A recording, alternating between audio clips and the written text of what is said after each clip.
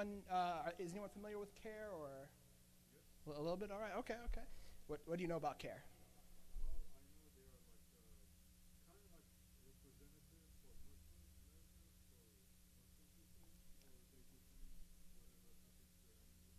That's what we like to say. We defend, empower, and educate. I'm also here with one of our board members, David Shami. He's an attorney, so when you hear me say something wrong, he'll tell you that's not true. So, but I want this to be as open as possible. So if anyone has any questions at any time, feel free to stop me. We have a sign-in sheet going around if you want to get more information, stay up to date. We have a newsletter, follow us on social media, all that good stuff. But we'll start with the presentation today. Is Know Your Rights presentation. It's going to be do we have a question? Oh, sorry. Oh, okay. Let me go to the first slide.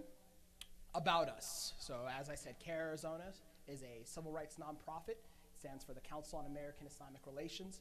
Our main headquarters is in DC, but we have chapters all across the states. California has 4. We represent all of Arizona, and there's a misconception. Do we only represent Muslims? Do we represent non-Muslims? We defend civil rights. So whatever case comes our way, we're going to take a look at it. Granted, we are primarily funded through the Muslim community, so obviously we're here to defend Muslim civil rights. But we've taken cases where someone, unfortunately, because how racism works, you look brown, everyone assumes you may be a Muslim. So we defend everybody. As I said, we defend, empower, and educate. My job is to defend, empower, and educate. I defend all the rights. We want to educate on everyone, because if you have to come to me, so you have to first know that there's a violation. And the other one is empower. One of the biggest passions I have is to get people politically active. And that doesn't just mean run for office, which everyone should think about, but it's to hold those who represent us accountable. Because you'll see in this presentation, there's going to be a part that says we the people, and that's important to understand. Our government works because we give it power, so we have to hold them accountable. So this is CAIR Arizona. This is the team. I'm Ahmed. I'm that guy, but we'll go to the next slide. So let's start off. Where can I find my rights? You guys could see here, so I'm not going to pick any of you guys. But if something happens to you, where's the first place you're looking for where your rights are? So if you've been discriminated, you're going to the police first? Well, if it's a criminal matter, obviously, yes, definitely get law enforcement involved. But, if someone cheats you out of a housing bid, a lot of times people's first reaction is Google, which is not a bad option. Google has a lot of answers. Sometimes it's wrong, so we don't, take it 100%. That's a great place to find my rights. And when I talk about my rights, what are we talking about? Just because the law is so big, there's so many rights that we all have, we're going to start getting to the nitty and gritty. So let's get specific with there's federal laws, so there's the laws of the United States of America, and then there's state laws. So Arizona has their own specific laws. We're going to talk about housing rights in a little bit, and I'll tell you that there is both a United States federal fair housing laws, and then Arizona made their own fair housing laws. Usually it's the same, because why recreate the wheel? So if the federal government already works, we're going to copy it. But you're protected on both levels, which is important because sometimes the damages can be different. At the end of the day, it's all about the Benjamins. So we have both federal and state laws. We're going to continue with this. Where can I find my rights? So we already said Google, but laws are written down. One of the fundamental places where a lot of our rights come from is, like I said, the Constitution. Now, that's where the general ideas come. We have the freedom of association, freedom of religion. I heard Second Amendment over here, right to bear arms. The 14th Amendment, which is my favorite, it says equal protection under law. So the states can't discriminate against another person.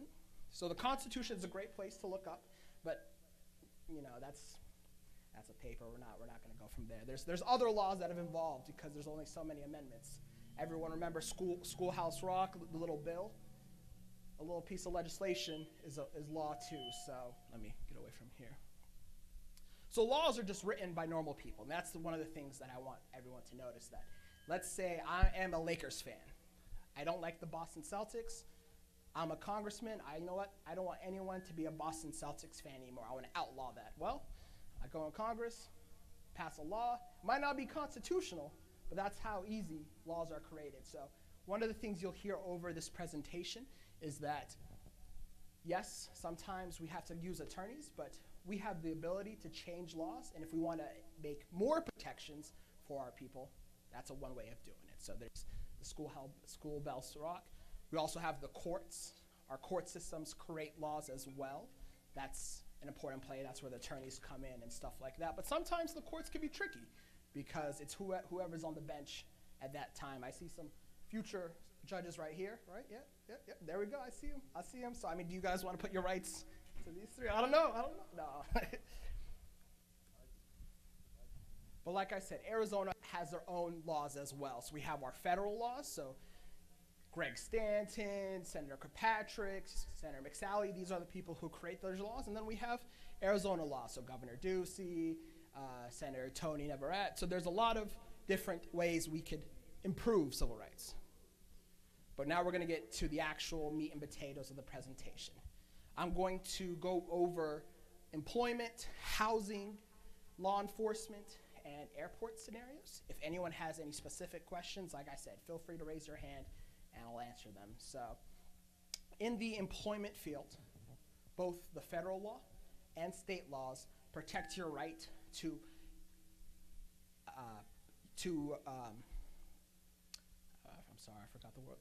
practice your religion in the workplace. What it really comes down to is this standard right here. A reasonable... Sure. Yeah. Maybe if I come over here. All right, we're gonna try a new thing.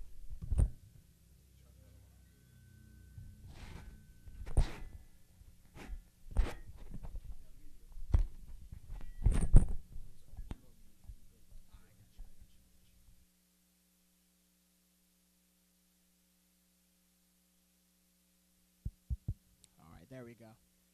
So, like I said, we have reasonable accommodation versus undue burden. That's the test that we're going to put your practice into this little machine, and it's not going to come out perfectly, but this is the test that we use. So, one of the examples I always like to go to is praying at work.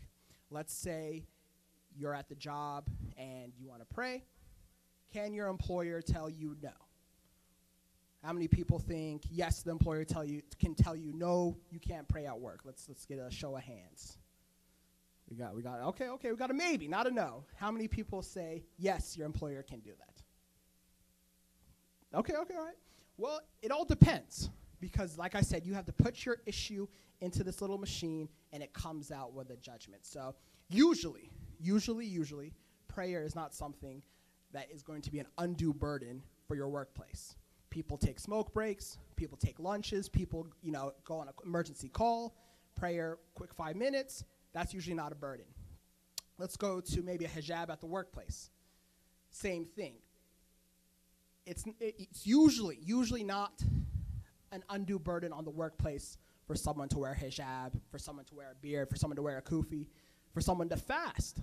However, it can get to be an undue burden depending on the job. So there's a famous case where a firefighter couldn't keep his beard because the oxygen mask needs to be sealed tight, and the facial hair would be an undue burden. So that person had to shave his beard.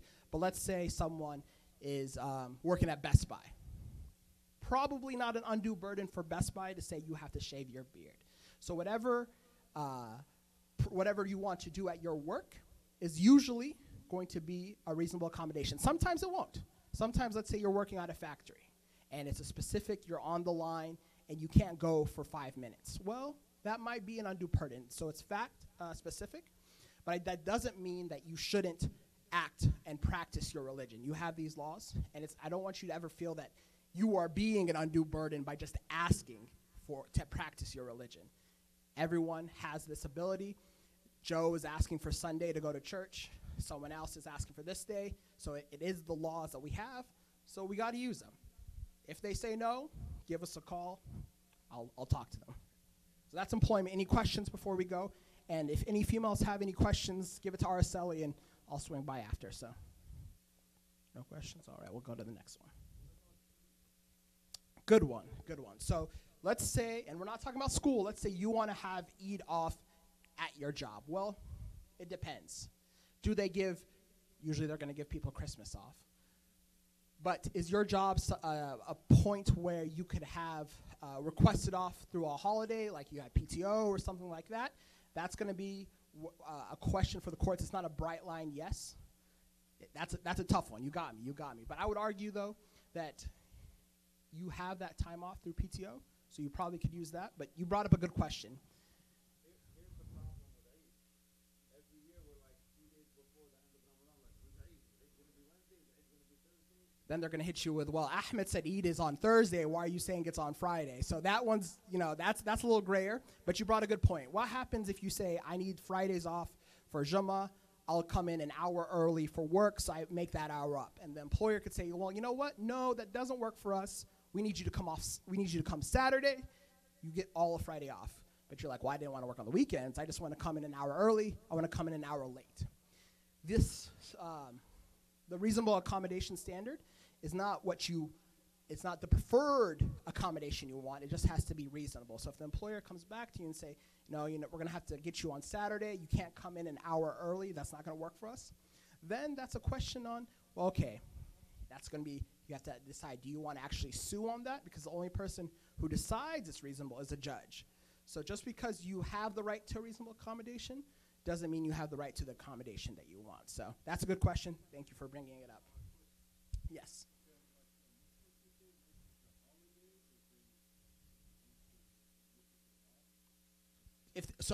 Great. That actually ties into schools.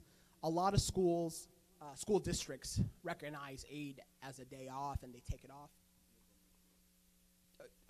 Dearborn's always advanced. We can't. That's not fair to include them. But Washington, California, all those states. Well, I think it goes to which level we want to go. If we want the United States government to recognize Eid, then we need, on the federal level, our senators, our congresswomen, our congresspeople to make a law. But let's say we want Arizona. Well, we go to our Arizona representatives. But let's just say I'm from Tempe. Our school district is CAIR. Let's just say I'm trying to get the Tempe School District Board. So I'm going to go to them.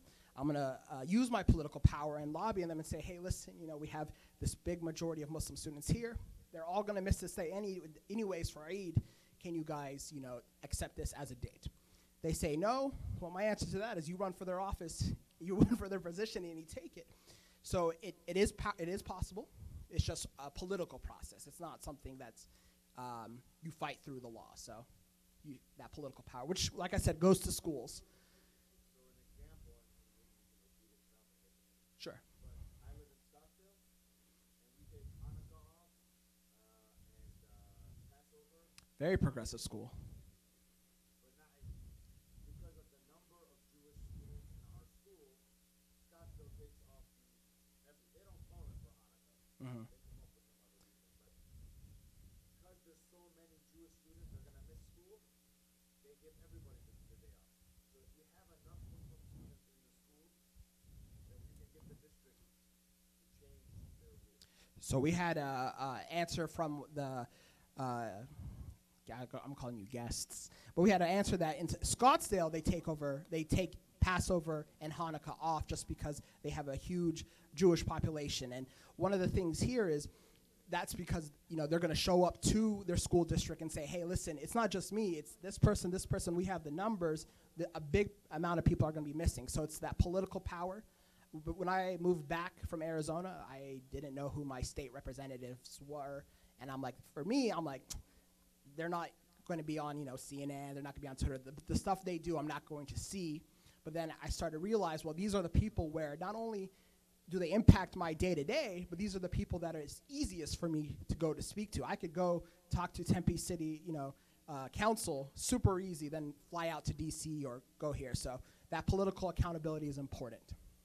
Going to schools, you have the right to organize an MSA, you have the right to pray. You definitely, if they're giving let's say they have a Christian student society, they're giving them their own room for, let's say, for like a chapel or something like that. The school then, if Muslim students say we want our own room just like them, the school has to provide one for them, or they'd be discriminating. So that's the third bullet. You have the right not to be discriminated because of your religion. Let's say you have Thank you. Let's say you have a situation where the school says no headwear, but you say I'm wearing my hijab. Then it comes back to that accommodation. It's going to be very hard for a school to show a reason why. I was just in Tucson giving this presentation to U of A students, and I threw up the ASU just because I'm an ASU alum. Tucson is like a whole different country, but no, I'm messing. A sister told me she works in a lab, and they said you can't wear a hijab and you can't wear modest dress, long dress, because it's flammable and there's chemicals and everything like that. So that was a situation where I say, you know what, I want to look more into that, because are other people allowed to wear long dresses? Are other people allowed, maybe not who have a headscarf, but are other people wearing baggish clothing? Because I could understand a school can make an argument that, hey, listen, we have all these chemicals, something might catch on flame. All right, that's an undue burden. But if they're treating other people differently, that right there is what the laws are supposed to protect against. So that's a situation where there may be an actual answer, there might be an actual good excuse, but we want to look deeper into that. One thing you'll hear me repeat a lot when I get calls, the first thing I ask is, what proof do you have? I mean, you're telling me a story, I get it, and I'm sorry, I feel bad for you, but what are you giving me to go argue for you? A lot of times we don't see discrimination until it's right in the face, too late. We don't know where we're at, and we're like, it's too late. So that's why I always say, if you're asking for an accommodation, and this goes kind of back to employment, don't just go, hey, boss, I need Fridays off. Is that okay? Cool. And just go off the mouth of word. Send an email. See, most works might have an actual form that says, if you needed an accommodation, this is the form to use.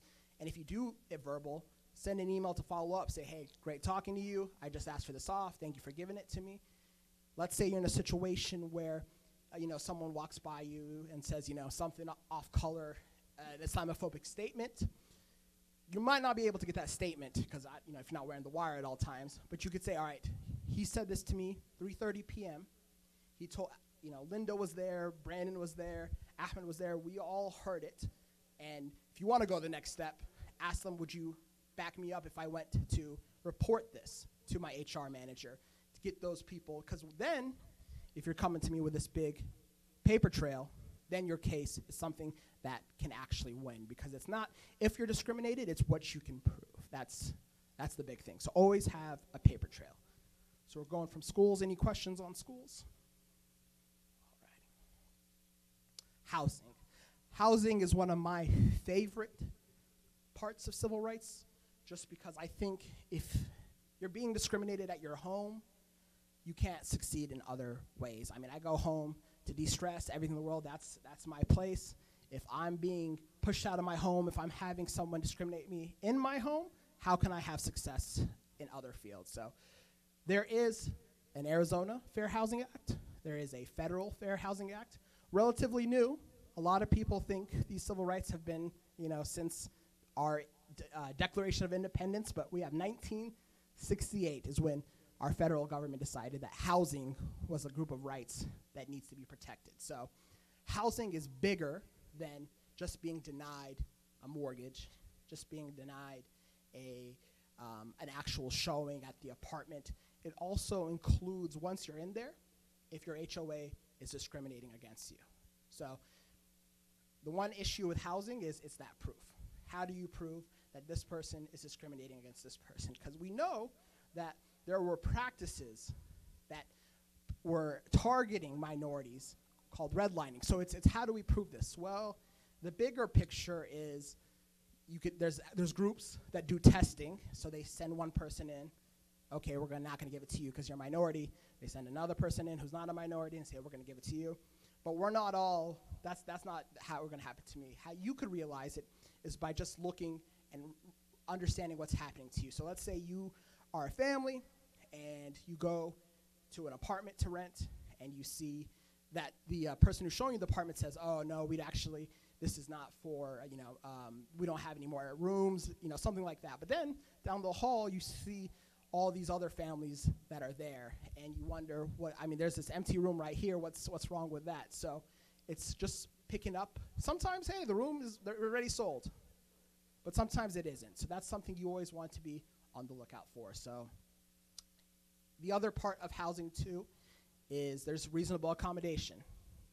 So let's say you're at your house and you have an emotional support animal. That's a little bit dicey, but as long as it's not like a turkey, if it's an emotional support dog, you have that right to that reasonable accommodation if it's a no pet zone or anything like that. So, any questions on housing?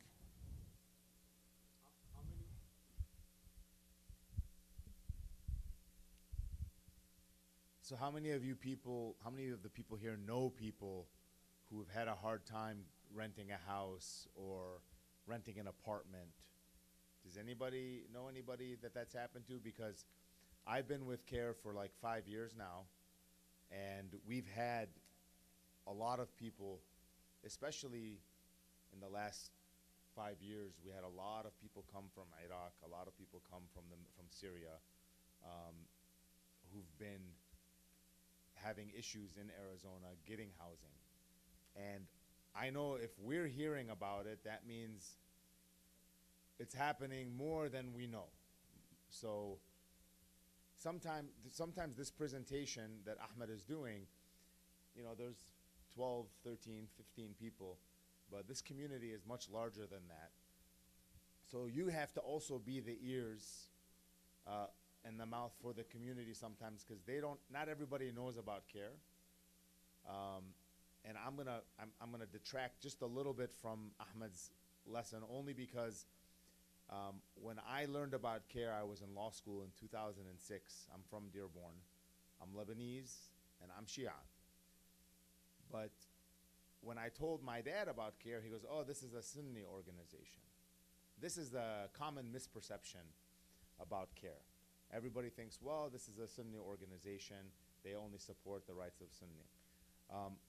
I went to law school. I moved to Arizona from Detroit. I came here to law school, and I stayed. And I have friends who are part of CAIR, who I went to law school with, lawyers and doctors. They're on the board with me, and they asked me to join the board. And the one thing they always asked me is, where is the Shia community in Arizona? Why are they not active? Why are we not more active with CAIR?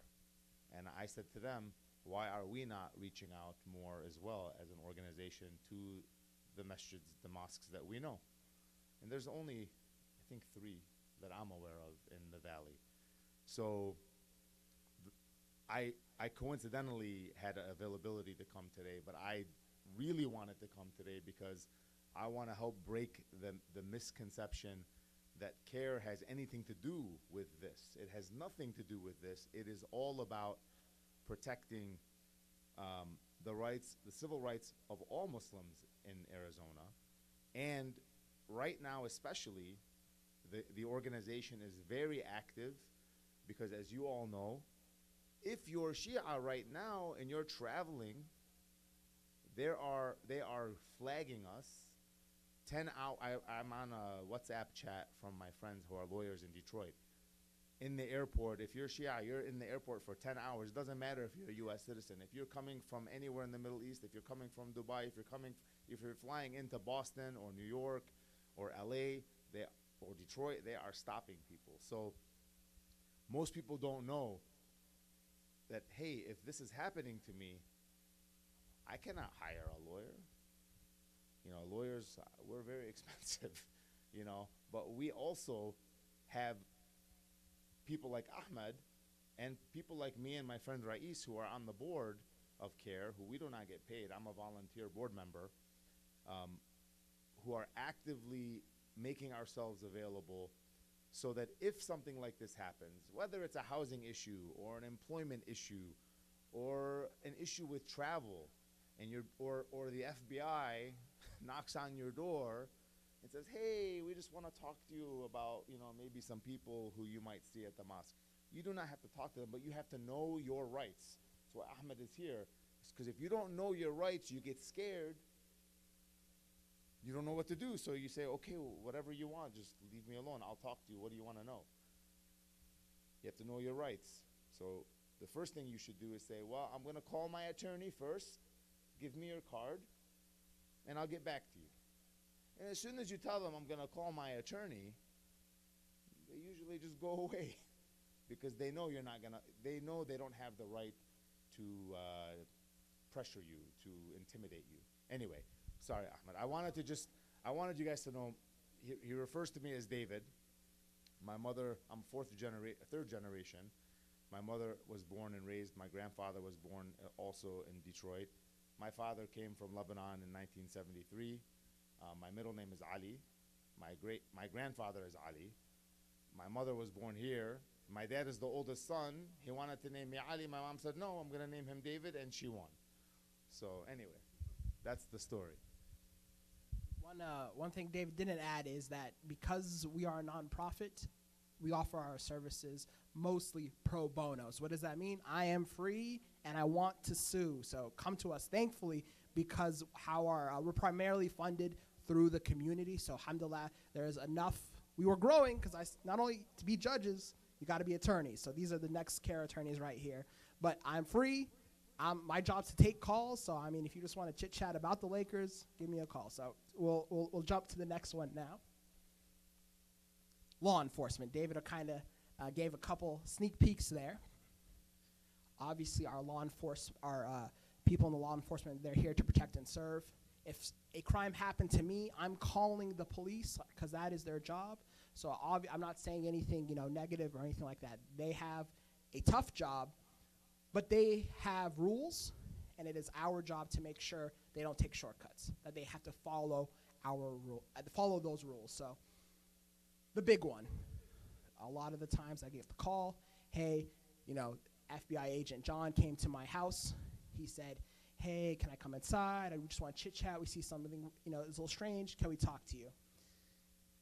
In David's example, he said, you open the door, give him the card. You don't even have to open the door. The only time you have to open that door is if they have a warrant, and they're not waiting for you to open that door. They're coming in, and a warrant has to be signed by a judge.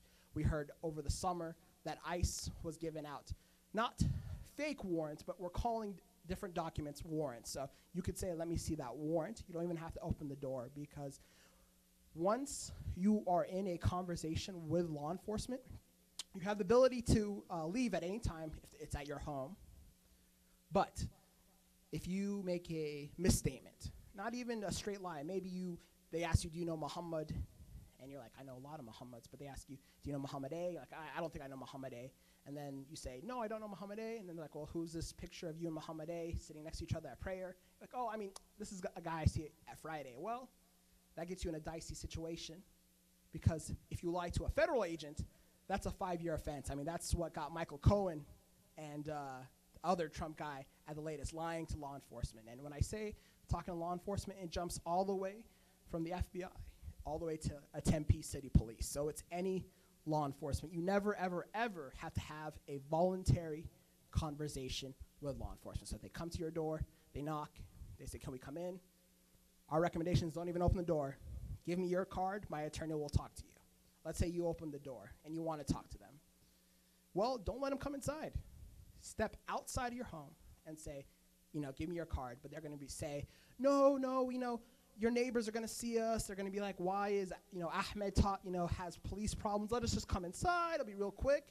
No, because once they're inside, and if they see something they call suspicious, then they have probable cause. The situation escalates. So always, our recommendation is never open the door. I say all this, and I'm the CAIR attorney, but my dad will let those FBI agents come into the home all the time and have that chit chat. He always tells me, Ahmed, I know I'm not going to lie, and it's easier for me just to have that conversation than, make this a bigger issue. And I try to tell my dad, I went to law school.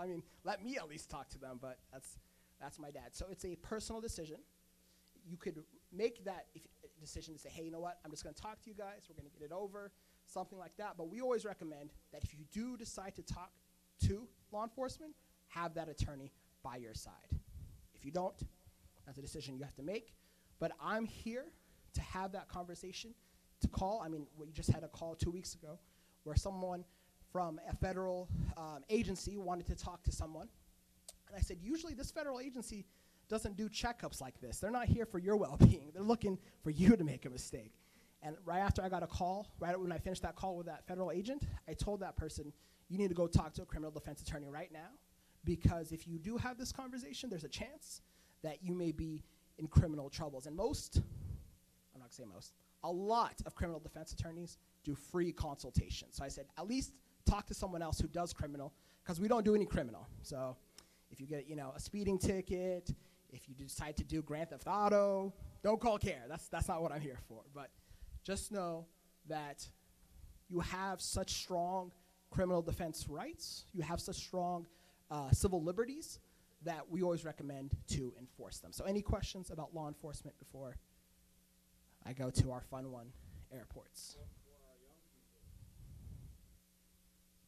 you guys listen, because you guys are the ones they will intimidate the fastest and the easiest.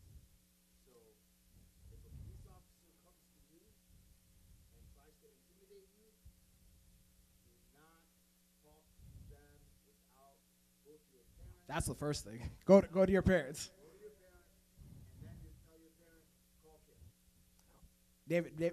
David brought up a good point. I always like to tell people, follow the basic rule. I don't talk to strangers. I know you're wearing a suit. My parents told me not to talk to strangers. I don't know you. You got an issue with me. Here's my parents. Talk to them. The other thing that David brought up, I said about your house. That's the easiest scenario because it's your house.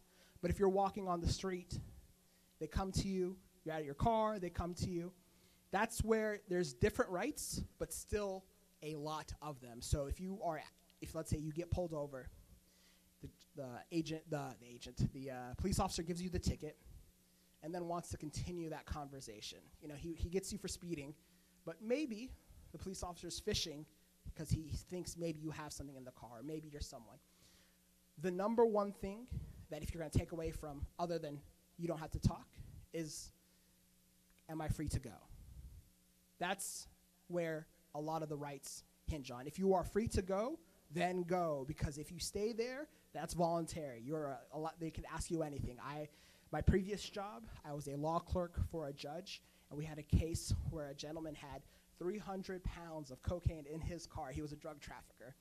He messed up on his lane, so they pulled him over, gave him the ticket, and after he got the ticket, he just stood there and had a conversation with a police officer for 10 more minutes. And finally, the police officer says, can I look in the trunk of your car? And he says, yes. I was shocked. I was about to be like, why did you even say yes? I mean, did you not know what was in your car? But he stood there. He could have asked, am I free to go? He probably wasn't free to go because this person, he saw some other stuff that gave him that suspicion to keep on going. But if this was a little bit different, if he would have said, am I free to go right there? He's free to go. Let's say the officer says, no, you're not free to go. Well, that means that you are confined, and there are different things. There's different procedures. There are rights of an attorney that are present there. So that's the biggest thing. Am I free to go? So if they come to the street, after they had, who are you? And you say, I'm Ahmed Susi. And they're talking about, well, what's in your backpack, blah, blah, blah. What school do you go to?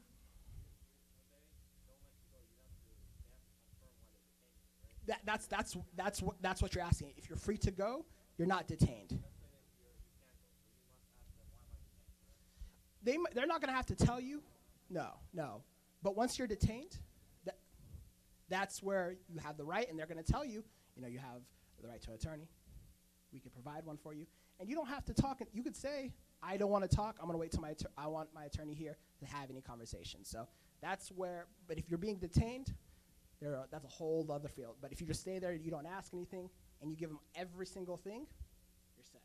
On the back of my friend's card, the criminal defense attorney, he writes, So I have a friend of mine who's a criminal defense attorney. On the back of his card, he gives all his clients. And in the back it says, I'm going to paraphrase what it says because I don't know the exact words, but it says, shut up, don't talk to me, don't talk to you. If you're not free to go, nothing you say can help you. Nothing. So don't talk. If you're being detained, you have the right to an attorney. I want an attorney. That's the only thing you should say. I want an attorney. Don't try to talk your way out of it because it's not going to work. They've already decided to detain you, So you're not going anywhere. I don't want to go to jail for the weekend. Too bad. Go to jail. Because anything you say is just going to get you in more trouble. You're never getting out of it. Okay? So if they tell you you're not free to go, the only words that should come out of your mouth is, I want my lawyer. That's it. You don't have a lawyer? Give me one. You have the right to an attorney. If you cannot afford an attorney, one will be provided to you. So I don't have a lawyer. I can't afford a lawyer. I want a lawyer. They have to give one to you. Well, we won't be able to get you that lawyer till Monday because it's Friday night. I don't care. Don't talk because you're not getting out of trouble. Sure. Mm-hmm.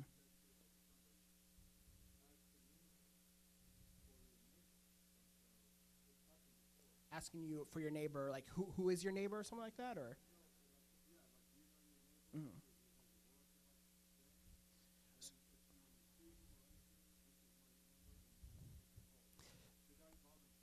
So that's yeah, that goes back to the main rule. You never ever have to even have that conversation, and you don't have to help them investigate. I mean, their job is to investigate. So I mean, unless you want to become a police officer and get some experience, but no, I mean I would recommend not to. That's a decision you have to personally have to make. But even going back to that first step, I mean, the officer's knocking on your door. Say, first of all, why are you here? Well, I want to get some information on your neighbor. It's up to you if you want to open that door. You don't even have to. You say, well, I'm not here for that. But once they told you, you could just say no.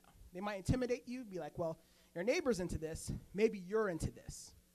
Maybe I might look into you. And police officers have the right to lie. They have the right to. They could lie to you. They could say, we already found all the stuff, and then you say, So it's that intimidation thing, and they might, like I said, they might be like, well, let me come in inside at least. You don't want your neighbors to know. You have to be vigilant in enforcing your rights. Sure. So the question was, can police officers lie? And the answer was no. I don't know the exact, or did I say no? I meant to say yes. I apologize. I don't know the reason, what gives them the power to lie. I don't know if you know. So the police are allowed to lie to you as part of their investigation, right? So they can tell you, we have this, even if they don't have it, because the idea is if you're telling the truth, their lie, you'll know it's a lie. So it's not really a lie, because you know they're lying. We saw you with the man before he died. Well, you know you were not with the man before he died, so you know they're lying. But if you were with him, then you will say, oh, he saw me, I might as well tell the truth, right? So the idea is that if they're lying to you, you'll know they're lying, so it's not really harmful. It's just a police investigation tactic, and courts have found that it's acceptable. So if the court says it's acceptable, it's lawful, then it becomes lawful. Any other questions? Or we are jumping to the airports. I always go to the airport 3 hours early, but I know of a friend who goes 4 hours early. However, they got him right when he was checking on into the plane, and he was like, I came here 4 hours early. If you guys were about to stop me, you could have stopped me before I missed this flight. So in the airports, it's a rule that the government cannot discriminate. They cannot say, we're stopping you because you are Iranian. However, how do you prove that?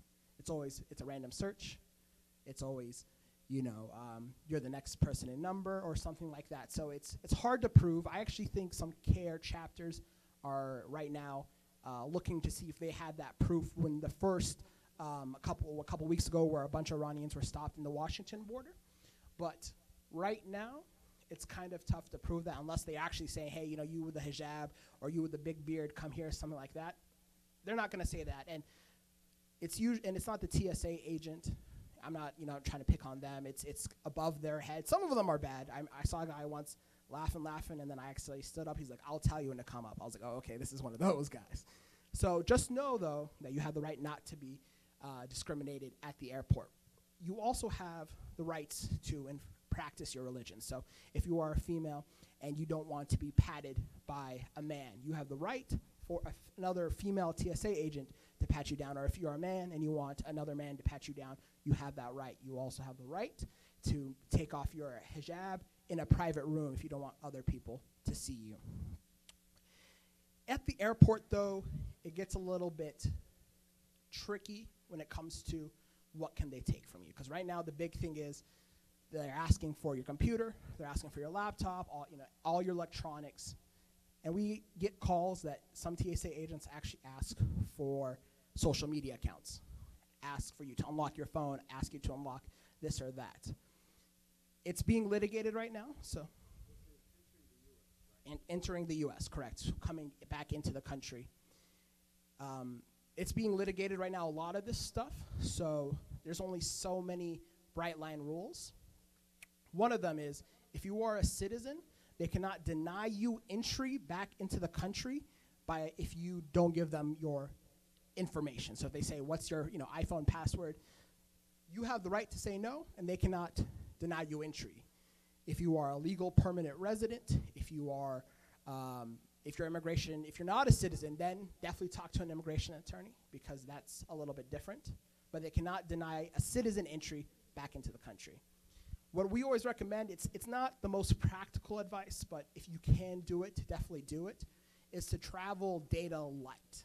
Because if they take your stuff, there's a chance that they may see something that you wouldn't want to see. And I'm not saying like bad stuff, but let's say you have pictures of your family.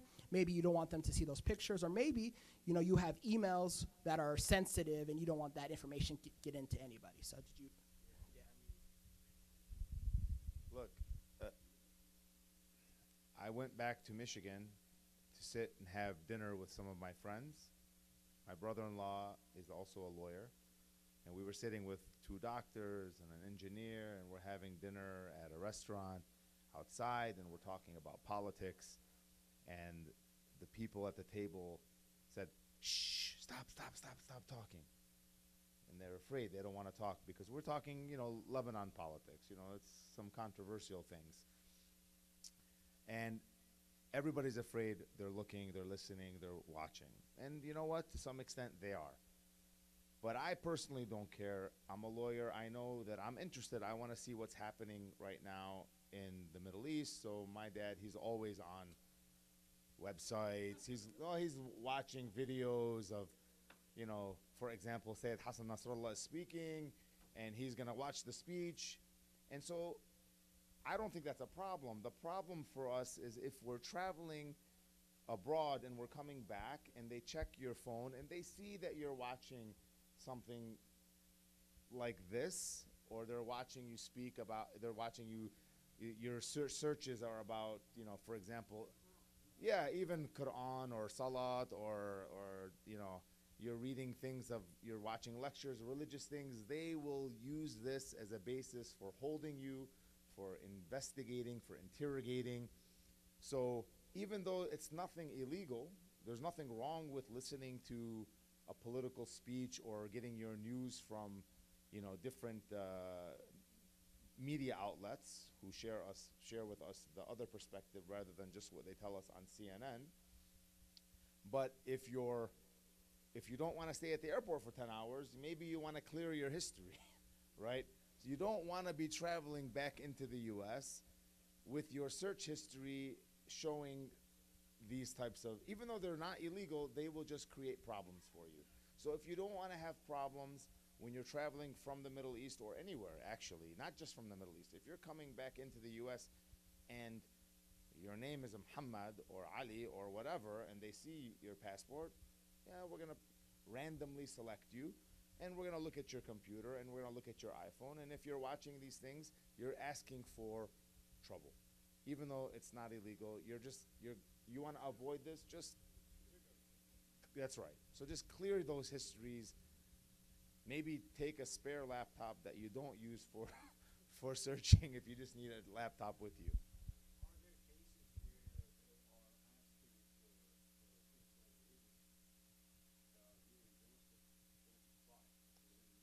So and David brings up a good point. Yes, because let's say this is just, so there's Customs and Border Patrol. Those are the people who do the border.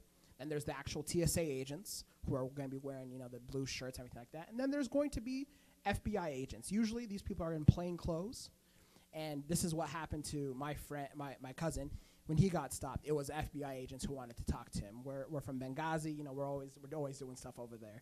But so, you know, they're asking him, you know, do you listen to this sheikh? Do you listen to this? And I mean, when I get these calls, sometimes I'm shocked because I'm like, these FBI agents know so much about Islam. You know, what's happening here?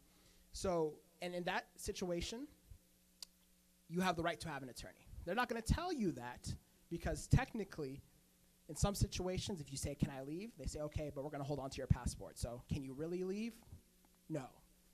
But right now, the courts say that's not detainment. But if it's in a situation where they have you detained, and what a Custom and Borders Patrol agent can talk to you about is what happened on your trip, like where'd you come, where'd you go, stuff like that. But once they start asking, okay, so you went to Lebanon, did you go to this masjid? Or you went to Pakistan, did you go to this, did you see this person? That is not okay, and you don't have to answer those questions. But if, let's say you're in that FBI scenario, you could ask for an attorney, but it's something that David brought up. It's a decision you want to make. The previous CAIR attorney had a situation where he got stopped coming back, and he just decided, you know what, I'm just going to answer these questions because I don't want to wait here for 8 hours. I'd just rather, I know what, you know, the truth. They might try to trick me up. That's not going to work.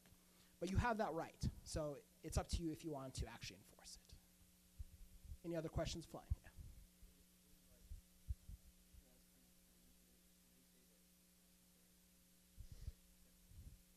That it depends on where you're at. So the question was, if you ask for an attorney and they say you don't have the right to an attorney, you always, no matter if you're applying for immigration, you don't have an attorney, so there is an exception. But if you're in a conversation with law enforcement and you ask for an attorney, you have that right. You don't always have the right for it to be provided, though. So you say, I want to talk to my attorney. They're like, okay, cool, call one, you know, something like that. They don't always have to provide you. If you are detained and they're actually bringing charges, then yes, you have the right to an attorney. But we always recommend that if we have right now, because of the ongoing travel issues, we have on our website where you could actually register your trip per se. Say, hey, I'm going on this month. I'm going on this date. I'm coming back on this date. You know, here are some contact numbers. If you know, these people call you and say I haven't been heard from in a couple hours, then that's where we'll come in and we'll try to help you in that detainment. Around the Muslim ban, this happened to a lot of people. People were in the air. Muslim ban was started, and a lot of people were being sent back. A lot of people were being detained. A lot of people were being given paperwork to forfeit rights. Never sign anything if you haven't read it. And if you have read it, get your lawyer to read it to double check. So you have that right. It's just a little bit, it's not you ask for one and poof, one appears. Did you want to add anything to that? Or? Because it's sort of what we just talked about earlier before you asked the question. If you say I want an attorney and he says you don't have a right to an attorney, that's because you haven't been detained. And if you haven't been detained, then you're free to go. So you say, so I don't have a right to an attorney, does that mean I'm free to go? If he says no, then you have a right to an attorney. So there's nothing to be confused about. If you don't have a right to an attorney, it's because you're free to go. And if you're not free to go, then you have a right to an attorney. And you may not be able to pick up the phone and call one because you may be at the mall on a Saturday and CAIR office is closed and you don't have a personal attorney that you can just call from your cell phone. You're not getting out of trouble. You can talk all you want. You're still going to jail, so shut up. You understand? You can think, oh, I don't want to go to jail. You're going to jail. Don't try to talk your way out of it. Call, leave a message at the CAIR office. At the end of this, we should make sure, I think we have the cards, right? Everybody will have our number. Real quick before we go to the question, I definitely have all my cards. We have 2 questions. And our contact information will be on this PowerPoint. CAIR is open Monday through Friday, but I check the calls on Saturday and Sunday. So if something is an emergency, you know, leave a message and I'll definitely hear. Might not respond that day, but if it's you know, an actual situation, definitely.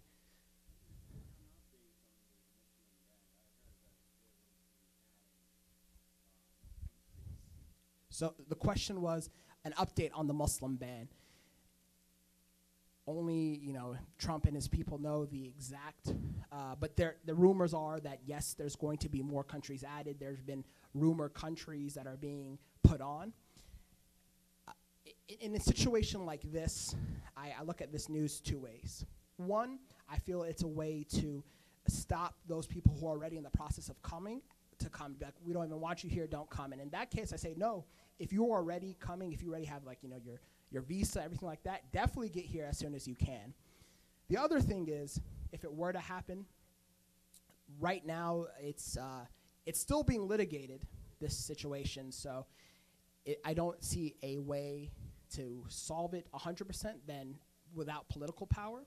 But if new countries get added, there is supposedly a waiver process. Waiver process doesn't work that well, but there is a waiver process, and there is a lawsuit right now challenging the waiver process. So I'm kind of giving you a wait to see type answer. But if it does come out and new countries are added, I think that it really depends on what happens in 2020. But let's say, you know, we have more administration. The lawsuits that are coming up right now challenging the waiver process, I think that has some legs, but I can't tell you 100%. So we had a, yeah. My question is basically, sometimes when you go to the airport on your boarding pass, they have 4 S's. Correct. Basically, they stop you to interrogate you, and they hide it behind forward the manual. How do you get around that? Because I have a cousin, every time he goes, he gets those S's, so it can't be random as every time you're going. We had a question on if you get 4 S's on your passport. That was actually my first client at CAIR Arizona. We had someone with 4 S's. I'm going to give you another 2-part answer. So first, when you get stopped, there is a government form that you're supposed to fill out that's supposed to say, hey, I was stopped. What's the reason? Because there's 2 lists. There's the no-fly list. You're not flying at all. Then there's the second list where it's a bigger net, where they have people who are like, these are maybe people. A lot of the times there's reports that these people are just there because of an accident. You know, someone on the keyboard controlled shift and brought 30,000, or sometimes it's false information that got someone there. And this form, in theory, is supposed to be the due process. It's supposed to be the review to see, is this person supposed to be on this list? The person that I helped had done it twice. He filled out this form twice, and they still have him as 4 S's. Even if it's if he buys the tickets. He flew with his 80-year-old grandmother, and they did a search on his grandmother just because they were connected.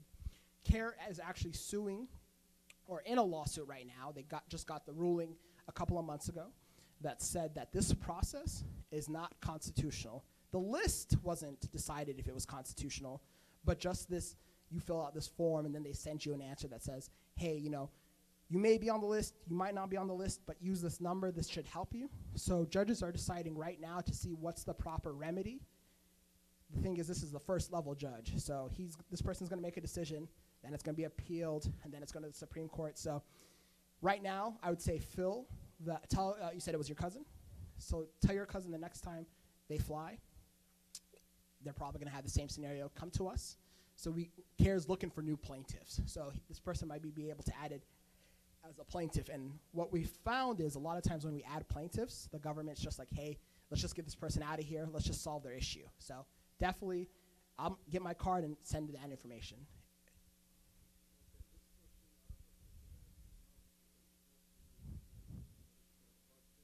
Okay.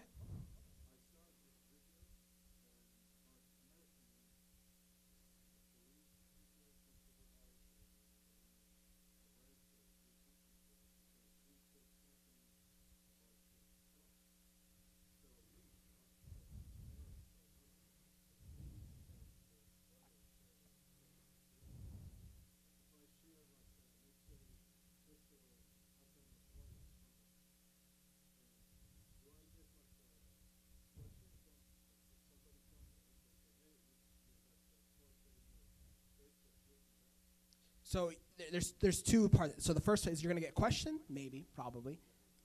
The question was, if I post something on social media, can I be arrested and can I be questioned? Questioned?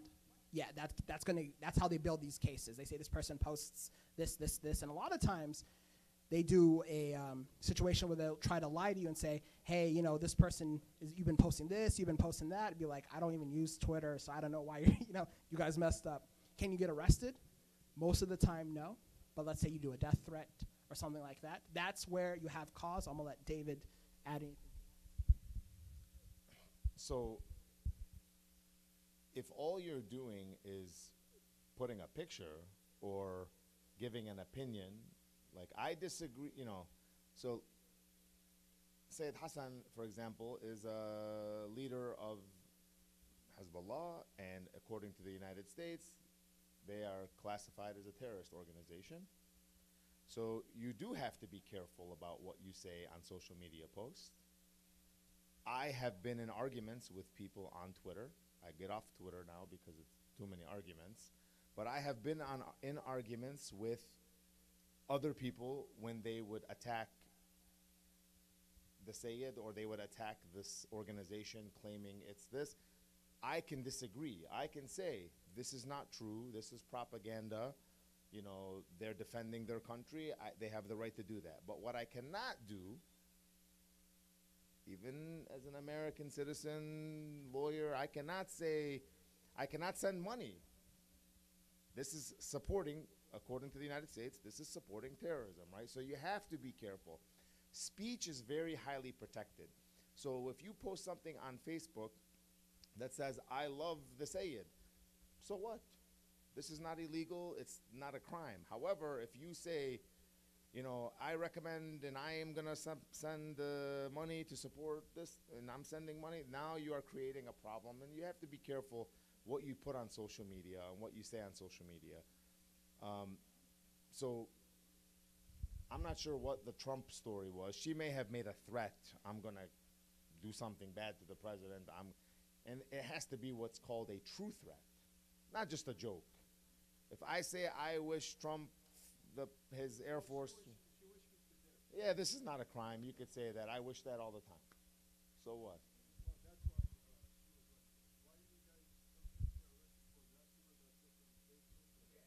So, I mean, follow up with that case, because, I mean, they might have just arrested her, but when they actually had to come with the proof, then they may probably say we have nothing. So we're going to jump from law enforcement. We just talked a lot about what rights we have, and every time I said, you have this right, but it's a decision that you have to make to enforce it. No one's going to say, hey, the person who's discriminating against you is going to be like, hey, you have these rights, do you want to do it? That's a decision you have to make. So one of my favorite civil rights leaders, I'm going to show you guys their picture. Does anyone know who this girl is? I got a raised hand in the back. Was that a scratch or? Okay, all right. Close. Same time period.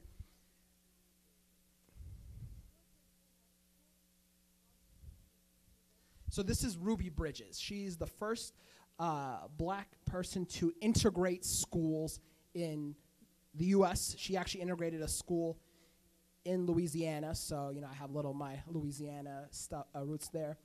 She had to be walked into the school with U.S. Marshals because the people who didn't want her to have the same education as white students were harassing her so much that the federal marshals had to walk her in. And I always tell myself that this 6-year-old made the decision to be the first person to integrate schools, say, I deserve an education just as much as you. I'm not going to let anyone stop me. I'm going to go to school. I mean, I always tell my mom, I'm not trying to go to school. I'm trying to do the fake sleep. I'm like, this person wanted to go to school so much. She's like, I'm not going to let these people stop me. So I always tell myself, if Ruby Bridges can enforce her rights, then I can say when someone tries to discriminate against me, be like, no, I need Fridays off. I'm gonna wear my hijab. I'm not gonna talk to you because these are my rights. And Ruby and the people before her fought for her rights. Now, usually when I show this picture, people are like, oh, this is 1775. This person is dead, everything like that. This is Ruby Bridges today. She's 65 years old. So, less than 70 years ago, schools weren't integrated. So we've come a long way, but there's still so much to go. So sometimes we could get kind of complacent. Now, 2016 definitely jumped a lot of Muslims into action. What I hope is that whatever happens in the next election, that this political activity doesn't just stop. I have our contact number and our website. I also have cards, but just give me 2 more minutes because I also want to talk to you guys about the census. So any other questions real quick before I jump to the census?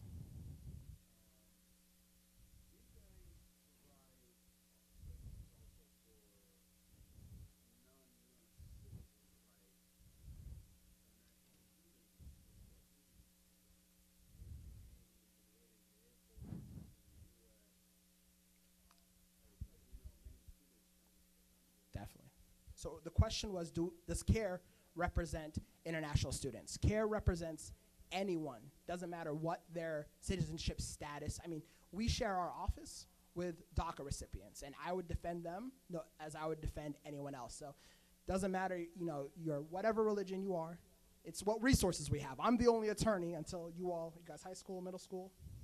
High school. Until you guys become lawyers, I'm the only attorney there, so it's whatever I could handle at that point, but we defend anyone. So you have a case, come talk to me. We'll listen. I'm going to jump now to the census, because right now we talked about enforcing our rights. Definitely, if you're not registered to vote and you're 18 and you're a citizen, come talk to me, or RSLE on the other side, because we have registration forms. That's the first. If you don't vote, you can't really, I don't think you have room to complain. But another aspect in 2020 is the census.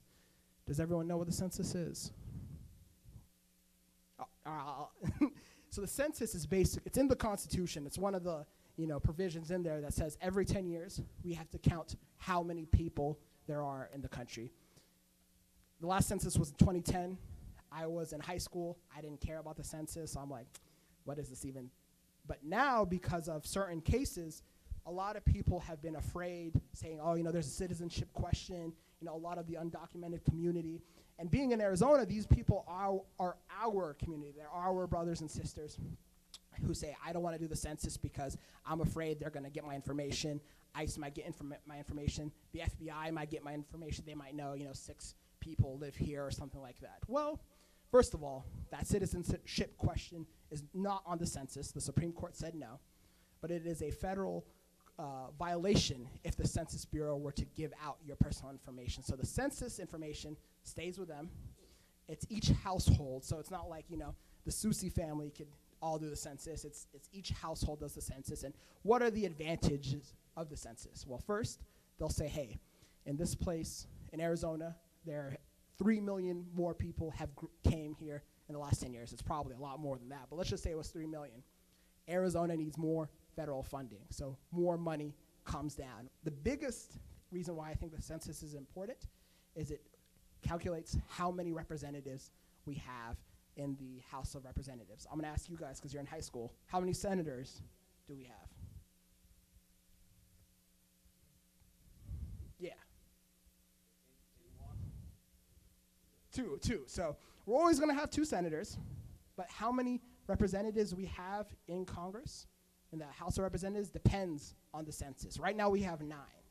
Do you guys know who your congressperson is? I didn't know who mine was, but do you guys know who yours is? One of them. That's a good answer. That's how you know you're a future lawyer. Answering, but not answering. So there's 9, but Arizona grew. I would be shocked if we didn't grow enough to get another one.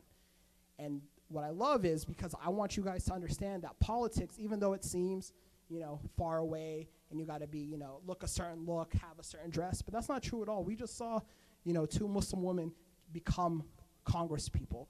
You want to run for Congress, you run for Congress, and the more slots there are, that means the more different opinions there are for us to run. And hopefully this next election we have 2 more and 2 more and 2 more. So definitely felt the census, because we don't want Arizona to lose a representative. Remember how we have 2 senators? Well, both North and South have 4 Dakotas, and Dakota, they do stuff over there. But Arizona, I think we're a great place, and let's get more of you guys in Congress.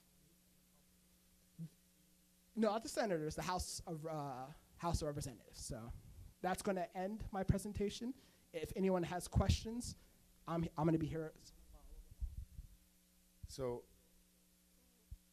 one of the things that CAIR does, we've been really active in doing, is getting money from organizations that ask us to do voter registration and census work. Because, and why do we do it, is because how are we going to write the laws that we can use to get Eid off, or write the laws that say that Arizona cannot pass a law making it illegal to boycott, for example, BDS, a boycott. So there's a BDS, I don't want to get into the BDS conversation, but boycott is speech. We say we protest. We don't want, for example, occupation of the West Bank. We want to boycott. Well, Arizona passed a law that said if you boycott, you cannot do business with us. We sued. CAIR sued the Arizona State University, and they changed their rule. So, but the census matters, and us as a community voting matters, because why would anybody in the state legislature or in the U.S. Congress care what you want as a Muslim if you don't even vote? Why do I care what you want? You guys don't vote, so you can't get me out of office. You don't donate money, and so obviously some people, don't have money to donate to politicians, but even if it's, I'm going to give $25, they see activism. If they see that we as a community are active in politics, we get together as a community, we come together as a community, and we don't always have to agree on everything, but if we vote together, then we have more power. So if they know, boy, CAIR has 15,000 Muslims who are members, or there's no real membership because we represent everybody. They are our supporters, our followers on Facebook. We have 800 followers on Facebook. Man, we have 600 people come to our banquet, and we have to send people away because we don't have enough room. And why do we only have 700 or 800 followers? We have 50,000 Muslims in Arizona. We should have 50,000 followers, right? Because if we did, then when people from our organization need something or go to Congress and say, this is wrong, fix it, change it, we have more power. So we agreed to become and to talk about the census because it's important that we fill it out so that we are represented, that we are counted. But it's also important that we vote if we are legally able to vote. If we're not legally able to vote, we should not be voting. So I do want to ask, of the people over the age of 18, how many people are U.S. citizens and able to vote? And are you registered to vote? Are you registered to vote? I know you guys are not registered yet. You are registered already to vote? Okay. All right. So if you're not, do we have voter registration? Okay. If you're not registered to vote, it takes literally, 60 seconds? 85 seconds to fill out the form. Fill out the form. What does it do? Number one, if you fill out the form, we will help you get registered to vote. But number two, we are able to go back to the organizations that care about this stuff and say, hey, we registered 3 voters today on Friday. We registered next week 2 voters. Even if we come back and say we registered 65 people in the year, that matters. Because it's 65 people who they know are worried about the same things that they're worried about. So we've become very active at working with non-Muslim civil rights organizations too, because the people who are defending the Latin Americans, the Hispanic Americans, the Mexican Americans who are being targeted, they are also coming. When the Muslim ban happened, we were at the airport. You weren't here yet, but we went to the airport in Phoenix, and I literally almost cried.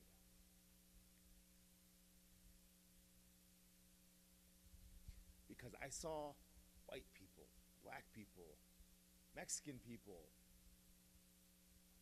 everybody. I looked around and the whole Terminal 4, the street, the sidewalk was packed with signs. And I said, man, we have a chance. This state can be a great state. But we can't just worry. CAIR cannot only worry about, well, are they bothering the Muslim people? We have to step up when they're bothering the Mexican people, because guess what? When they're bothering us, the Mexican people are coming to help us. That's the only way we're going to have strength. Because look, in America, we only have 3.5 million Muslims out of 350 people, or 1%. So we need to have the support of other minority communities. That's all I have. Census starts March 12th. That's an important date. Second thing, I was a broke college student, but I still called my Congress people and told them, hey, listen, I have, asthma, don't, vote for this because I need this. So, you don't have to, money is the way they listen, but if they get 5 calls about one issue, they're listening. So if you have any questions, like I said, we do voter registration. The tea is delicious, by the way, so I definitely need to know, is it just a Lipton bag or what is this? Okay, I need to get some of that. This is delicious, but thank you guys. And if you have questions on the women's side, Araceli, let me know, and I'll be there. But thank you guys for spending time with me today. Thank you.